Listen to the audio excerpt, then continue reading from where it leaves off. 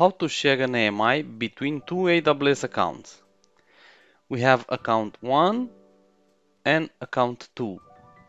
We have a custom AMI, and if we try to share it with an account, we go to permissions, add account ID, we add the account and share the AMI and click save.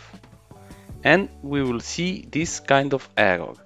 To resolve this, we follow the next step. We need to copy it and re-encrypt with a custom KMS key. We go to KMS, we click create key, a symmetric one, we put the name, we define a key administrator, we define a key user, add another account because we need to add the second account as a user to this KMS key. We put the ID, next, we see the KMS policy,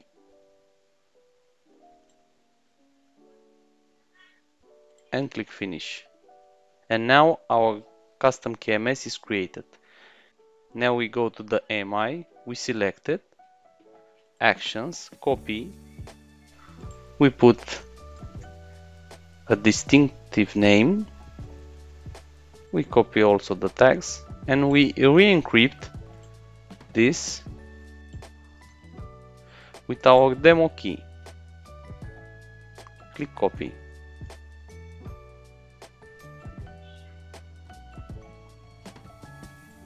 We wait for the image to be in available state.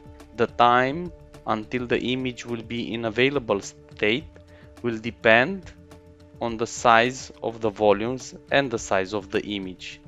Once our AMI becomes available, we can proceed with the similar step that we did previously.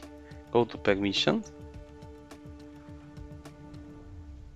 add account ID, put the account that we want to share to, click share and save. And now the AMI was shared. If we switch to the new account and we refresh this, we see the AMI that was shared from this account. As you can see, the ID from this account starts with 95 and the owner of this is 91. It is this account from where we shared. And now you know.